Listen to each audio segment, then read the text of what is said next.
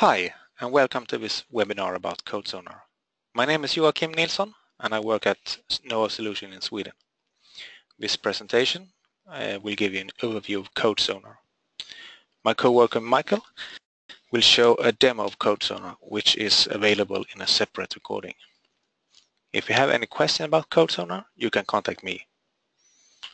And if you're located in Denmark or Finland, you are most welcome to contact my other co-workers, Henrik or Marty.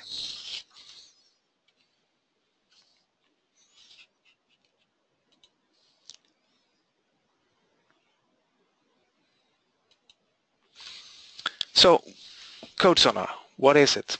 It's a static tool that analyzes source code and binaries, and the strongest part is C and C++. It has a easy-to-use interface. If you can use Excel, you can manage CodeSonar findings. Also, CodeSonar can be tailored to fit your needs, and it's developed by Grammatech, a US-based company that only do static tool analysis for software. They have many specialists within the static analysis area. So when I look at the tool for the first time, I find it interesting to know who uses it. Here are some examples of companies using CodeSonar, and that's what's common about all of them is they are developing a software in C and C++, mainly embedded system. So why do static analysis? Well, as you can see, the blue area shows where in the process you can apply static analysis compared to dynamic analysis, which is orange. When you do a static, you don't have to be able to execute your code. So there are mainly 4 reasons to use static analysis. You can use it from start. If you compile the code, you can start testing it. You can find errors at a very early stage. And also you can find errors in code that is hard and costly to test. And it's an excellent complement to manual, time-consuming code reviews. So, why is early important? Early bug fixing. This is a graph to show when the bugs usually entered into the system. So how much does it cost to remove this? Well, it depends on your process and also the labor cost. But here are 2 graphs showing the relative cost. One is for V-model, waterfall, and one is for agile.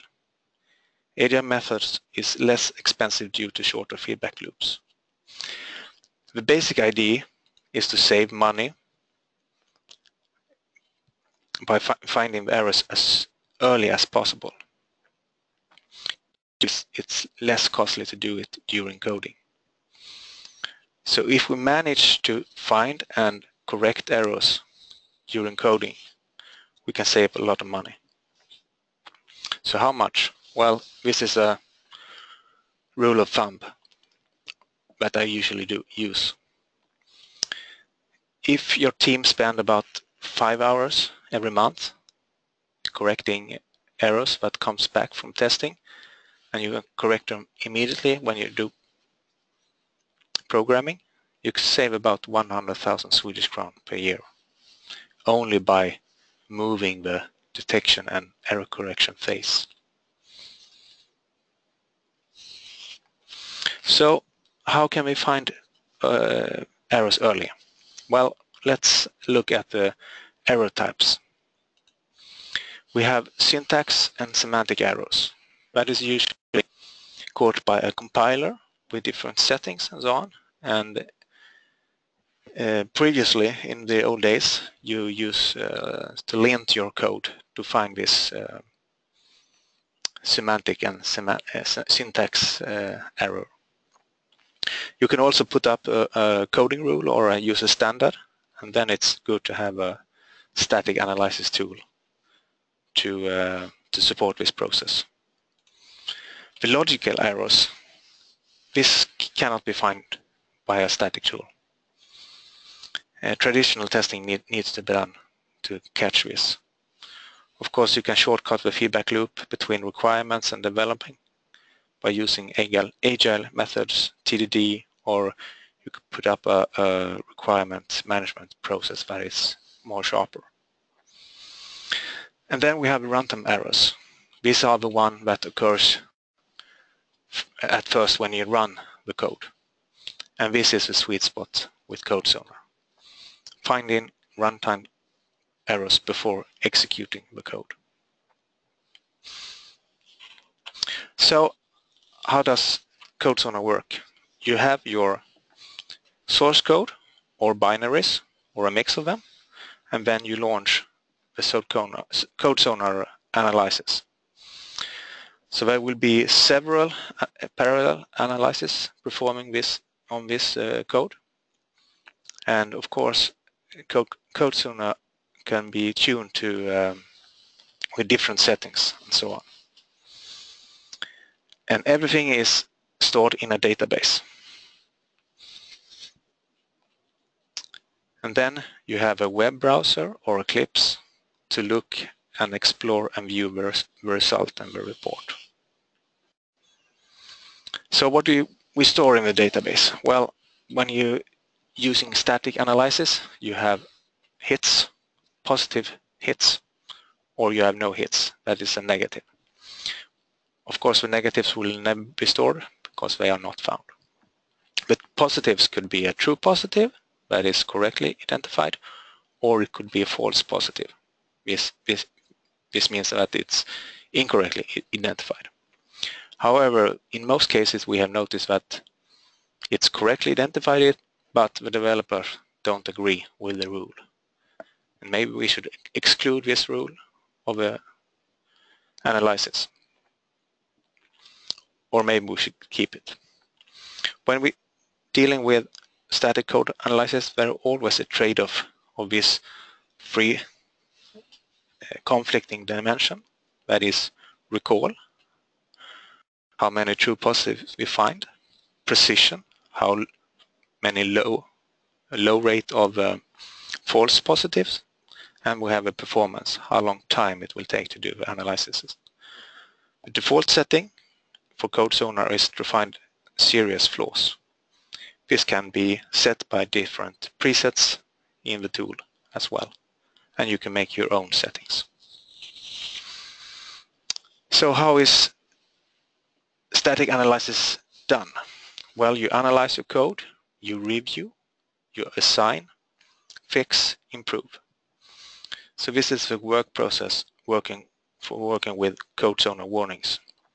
It could be done by a single developer, but also by a whole team. So it's a kind of continuous improvement process. So who uses CodeSonar? Well, the software developing teams, quality assurance and architects, of course, use CodeSonar to reduce cost, time to market, and improve the security. What we also noticed recently that there is more security teams using CodeSonar, and that is due to a unique key feature called taint analysis. So what is that? Well, there are certain places in your code that you input data. That could be network, files, sensors, database, and so on. This data can potentially be dangerous and maybe needs to be checked before it's propagating through the system. So CodeSonar will tell you where you enter data, how it flows through the system, and also if it's hitting any sensitive parts in the code, like where you have system calls and so on. So it's very helpful and to understand your software's attack surface and also how to protect your software. There is a short demo of this, 6 minutes, so it's very good to see how CodeSonar can do this taint analysis. This is a typical setup of CodeSonar. You manage your source code and binaries by Git. You clone it, and then you use Jenkins to build and launch the CodeSonar analysis, and then you store it in a database. And then the developers, architects and other people that needs to do analysis locally or by themselves, they also have this daemon that is launched locally, and then the result is uploaded. And if you have, for instance, Jira or Bugzilla, you can also have plugins to this software. And you can download them freely on the links below. So, in order to summarize this, CodeSonar delivers better quality, improved security and safety, and easier compliance for function safety standards and security standards. CodeSonar is also certified by TÜV to fit for purpose for safety critical applications. So that was a short introduction. I hope you are interested in looking at the demo as well. Thank you very much.